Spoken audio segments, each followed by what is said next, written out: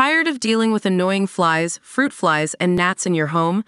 The Zevo Flying Insect Trap is your ultimate solution. Don't wait.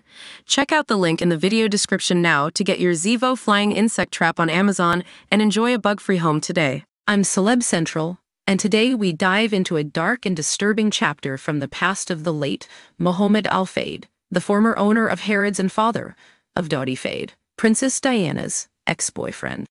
Recent revelations from a BBC investigation have emerged, with 5 women courageously coming forward to accuse Al-Fayed of rape, among more than 20 women who have reported experiences of sexual assault. These allegations paint a grim picture of Al-Fayed as a man who misused his position of power, treating female employees as if they were his personal playthings. One anonymous accuser described the atmosphere at Harrods as one of fear and intimidation, where employees felt pressured to comply with Al-Fayed's demands without question. She vividly recalled a terrifying experience from her teenage years, saying, "Mohamed Al-Fayed was a monster, a sexual predator with no moral compass whatsoever." The current owners of Harrods responded to these allegations with a statement expressing their utter shock and dismay at the reported behavior of their predecessor. They emphasized that Harrods today operates under a completely different ethos, placing the welfare of employees at the forefront of their values.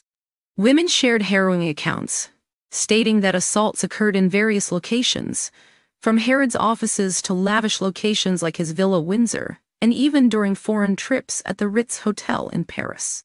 Some described a clear pattern of Al-Fayed targeting young female assistants, promoting them solely to bring them closer to his web of exploitation. One former employee, Tony Leeming, reflected, "I think if I knew everybody knew, anyone who says they didn't are lying. I'm sorry." It became apparent that this was an open secret among those who worked under Al-Fayed, with many feeling helpless as they witnessed abuses.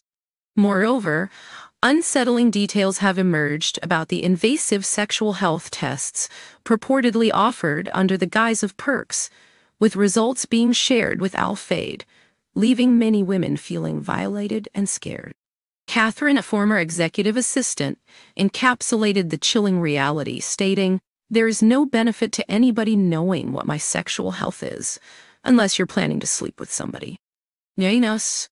As we close this unsettling discussion, it's crucial to acknowledge the bravery of those who have come forward to share their stories. Harrods has condemned Al-Fayed's actions, asserting that today's company stands in stark contrast to that dark era. We can only hope these revelations encourage a culture of accountability and support for survivors of sexual abuse. Thank you for tuning in to Celeb Central. Don't forget to like, share, and subscribe for more updates on celebrity news and stories that matter. Gosh.